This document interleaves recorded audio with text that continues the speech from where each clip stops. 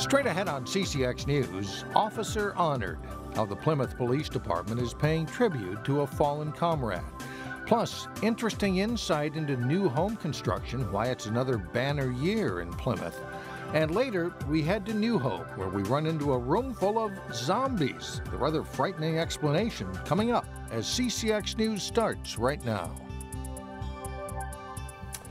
Hello, everyone, and thanks for joining us. It has been 5 days since Wayzata Police Officer William Matthews was struck and killed as he was removing debris from Highway 12. On Thursday, Officer Matthews will be laid to rest. But today, a visitation is taking place at Wayzata Free Church on County Road 101 in Plymouth. Delane Cleveland is there, and he joins us live with more. Delane? Mike and Alex, the visitation began today at 3 p.m. and already there are people lined up to pay their respects. This is just a preview as to what will be a larger spectacle tomorrow in Plymouth and the surrounding area. The funeral will be held at this same location beginning tomorrow at 11 a.m. Thousands of law enforcement officers from across Minnesota, the region, and the nation are expected to attend. It's an honor experience to be part of this and to pay our respects to Officer Matthews and support our fellow officers at the Wayzata Police Department as they deal with this difficult time. So it truly is an honor for us to be involved in it and a privilege, and one that we do not take lightly. Traffic in this area is going to be heavy. 2 processions will make their way through Plymouth and Wayzata. The first procession will feature hundreds of law enforcement officers. They will exit the church and head south on 101 to Wayzata Boulevard. The procession will then make its way west along the shores of Lake Minnetonka, go north on Ferndale and back to Wayzata Boulevard, heading west to Summit Park Cemetery. The second procession will follow about 20 minutes later. The Department of Public Safety says that road closures will be in place on Thursday from 9 a.m. until 6 p.m. There will be traffic control officials out at the road closures to assist in providing some guidance and direction as far as to alternative routes and things like that. So if individuals or motorists do come up to the closures and are confused, there will be traffic control officials there to direct them on where they may go. Seating at the funeral is limited to law enforcement, family, and friends. So the public is encouraged to come to the visitation to pay their respects, which goes until 8 p.m. tonight. If they're not able to make it, then they're asked to support along the procession route tomorrow. If you want a map of that route, you can go to the City of Plymouth website. Meanwhile, we will be here at the funeral tomorrow, so if you want to tune into CCX, we will provide a recap of the day's events. Reporting live in Plymouth, Delane Cleveland, CCX News. All right, Delane, thank you very much. Well, Brooklyn Center police are asking for the public's help to identify a robber at a Brooklyn Center business. Photos released by police show the man who police say held up the Family Dollar store on 57th Avenue. The man had a firearm and pointed it at a store employee. The robber is believed to be in his early 20s. He had dreadlocks and is about 6 feet tall with a skinny build. Anyone with information on the case is urged to contact Brooklyn Center Police. The City of Plymouth is joining other communities in passing ordinances regulating level 3 sex offenders, or those most likely to reoffend. While cities can't forbid sex offenders from living in their city, they can restrict where they live. Under an ordinance approved on Tuesday night by the Plymouth City Council, level 3 sex offenders are prohibited from living within 1,500 feet of any school, daycare facility, park, or place of worship. No level 3 sex offender currently lives in Plymouth. A total of 10, though, live in the CCX News coverage area. 5 in Brooklyn Center, 3 in Brooklyn Park, 1 in Golden Valley, and 1 in New Hope. 2017 turned out to be another big year for new home construction in Plymouth. Since 2014, the city has averaged nearly 300 single-family homes built per year. It's on pace to do that again this year. The average cost for the new homes is in the $600,000 range. One reason for all the growth is jobs. Plymouth now has more than 54,000 jobs in the city, making it the 4th largest local economy in the state. That's behind only Bloomington, St. Paul, and Minneapolis. The local cities are getting a handle this month on what it will cost to keep everything running again in 2018. New Hope is proposing a budget increase of 1.3% next year. That's the city's smallest in 2 years. It'll fund a 2.5% raise for city employees, a new code compliance inspector, and more funds for the West Metro Fire District, among other items. And since home values have gone up, homeowners with a $200,000 home will see their taxes rise about $70. That would be a 6% increase. But officials point out this is just a starting point with much discussion ahead.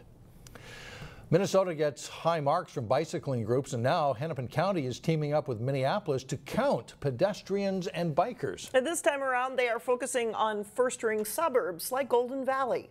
Here's reporter Sonia Goins. Winnetka Avenue and Golden Valley Road is one of the busiest intersections in Golden Valley. 5, 6, 7. Besides vehicles, there's a lot of pedestrians and bicyclists moving about in the area. County officials want to know just how many of those folks are using bike trails and sidewalks. Somebody crossing my screen line. Greg Anderson is a volunteer counter. His eyes are glued on the intersection, watching people come and go. The humans do the best job of getting the data and getting it right, and watching where people are riding, if they're on the sidewalk or if they're on the streets. Counters are spread out in 30 different locations throughout the county. I've got all the way across Golden Valley Road, both sides. If they cross this line right here, I count them, like that gentleman over there. The number crunchers work in 2-hour increments. Gathering the information is tedious and technical. Volunteers come out, we set up a screen line across the road in 2 directions, so if a person on a bicycle or a person walking, pushing a stroller, a skateboard, that sort of thing, crosses one of these lines, then they get marked down. The bike counter is automated. Special sensors on trails and roads record data as cyclists roll over them. Once the data is collected, officials will determine if changes need to be made to make the roads, sidewalks, and bike trails safer. We need to have a healthy, successful transportation system. We can't just keep jamming cars in forever because they don't fit. We need these alternative forms. In Golden Valley, Sonia Goins, CCX News. The project wraps up on Thursday. Hennepin County officials will release the results sometime early next year. North Hennepin Community College and 4 other schools have received some good news for future students. The National Science Foundation has given them a total of $5 million in grant funding that the schools can use to provide STEM scholarships to students. STEM stands for science, technology, engineering, and mathematics. The schools are collaborating on this so that they can give future students the tools to succeed in these areas. The STEM scholarship program begins next year and is open to current high school students who qualify. If they are in this region, and they should look out for the application to apply for the scholarship, and so they would have 2 years of scholarship at North Hennepin that they would receive to complete a degree, AS degree, at North Hennepin Community College, and then they would have 2 additional years of scholarship to come to St. Cloud State so that they can graduate with a 4-year degree in STEM and enter STEM workforce or go to graduate school or work for industry. One of the STEM goals is to try and bridge the achievement gap between whites and students of color. This is the first grant of its kind given to the state of Minnesota.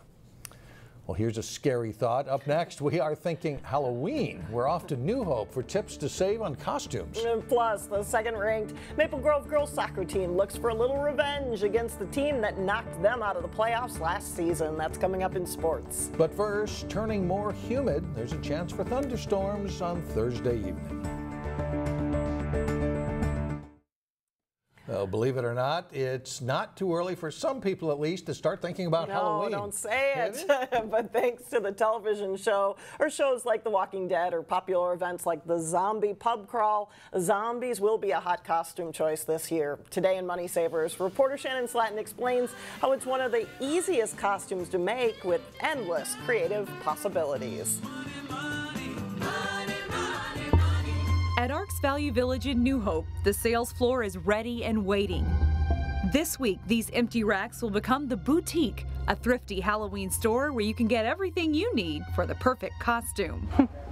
Cut myself shaving this morning. Molly King, the marketing manager for Arks Value Village, showed us how to put a creative spin on one of this year's hottest costumes. Zombies are hot right now. Dead hot.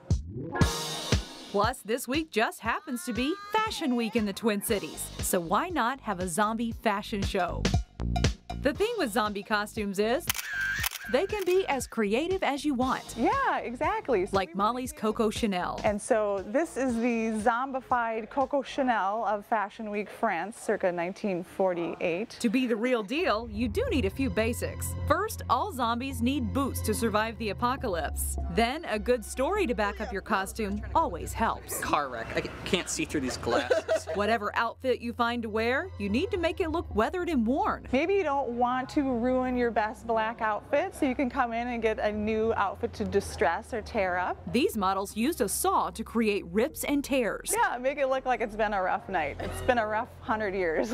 And of course, smear everything with blood. You have to have some sort of death face and makeup. Zombies are an easy, fun costume that you can put as much or as little effort as you want. And if you shop at the boutique, you can make sure the only thing that isn't scary is the price.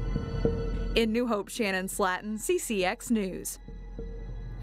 The boutique opens up on Saturday and it runs until Halloween at all Arks Value Village locations. Some good models and good acting there. Those guys are very good at that. They've got that roll down. Still ahead, local college art teachers showcase their creativity at a new exhibit. But first, the scoreboard operator is busy as Cooper's soccer teams pile up the goals. John Jacobson has the highlights next in sports.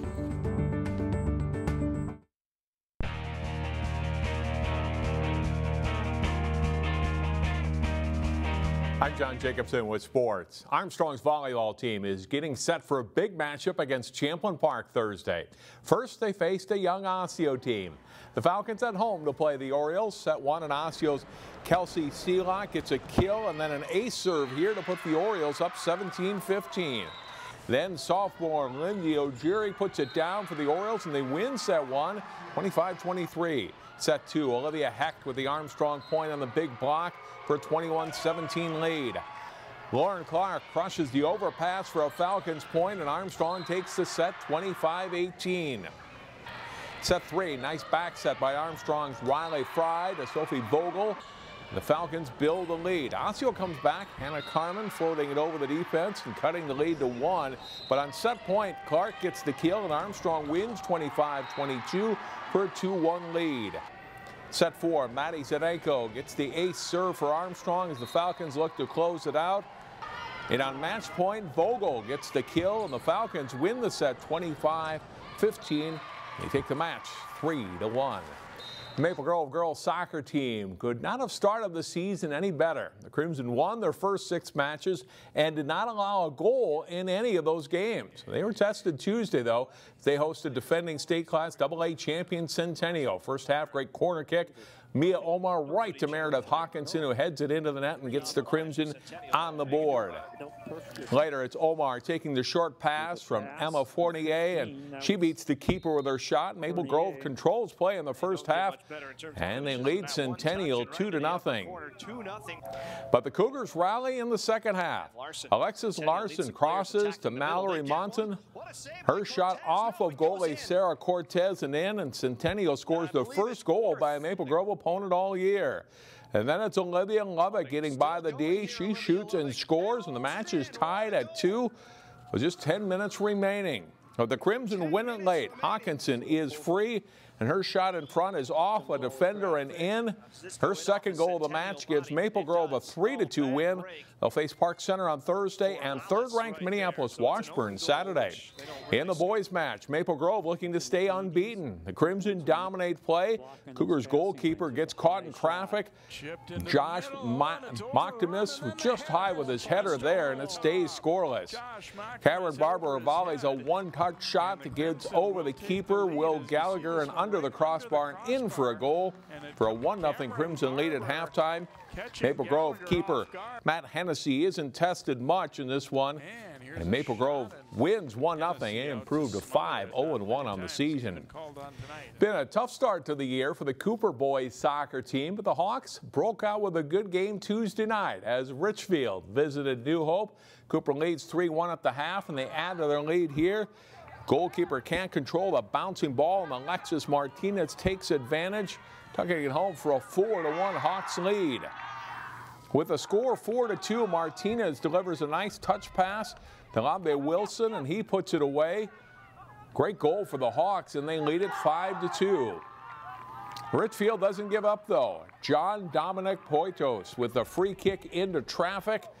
It bounces around before Emmanuel Sanchez gets in control, and he buries it in the top corner here. And the Spartans pull it in 5-4. They get a good chance to tie it, but the shot by Yenka Fomoto is just high. Cooper wins his first game of the season, 5-4. Cooper girls were looking for their 5th win of the season in their match against Richfield, and they strike early. Chelsea Estudo Garado with the corner kick. Nora Griffin Weisner heads it in for a 1-0 lead. After another Hawks goal, Amelia Villalobos with the throw-in. It bounces free. Jordan Sadler volleys it over the keeper and in, and Cooper leads 3-0 at halftime. Second half, and the Spartans keeper can't smother a ball. Evelyn Villalobos is there for the easy goal and a 4-0 Hawks lead. Ailey Snapko surrounded, but she gets enough space here to shoot the ball just inside the goal post for another Hawks goal.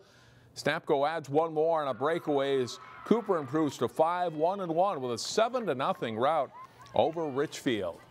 Mike and Alex coming up on Thursday starting at 4 on CCX News. A look ahead to Week 3 of Friday Night Football. Ought to be good. Thank you, John. Up next, in the mind of a college art teacher. We will show you what they came up with over at North Hennepin when we come back. Well, finally, creativity is on full display at North Hennepin Community College this month. So here's a piece by one of our adjunct instructors, Andrew Stafford, and this is called an écorché, which is an oil-based clay.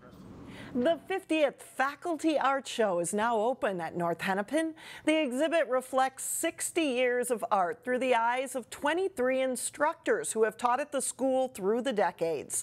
This golden anniversary edition of the show will stimulate your visual senses. On display is a potpourri of paintings, pictures, and sculptures.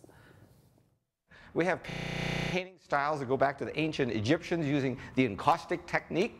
We have different types of ceramic stoneware. We have oil paintings. We have photography. We have digital photography, and we have computer art. And don't forget, we have fabric.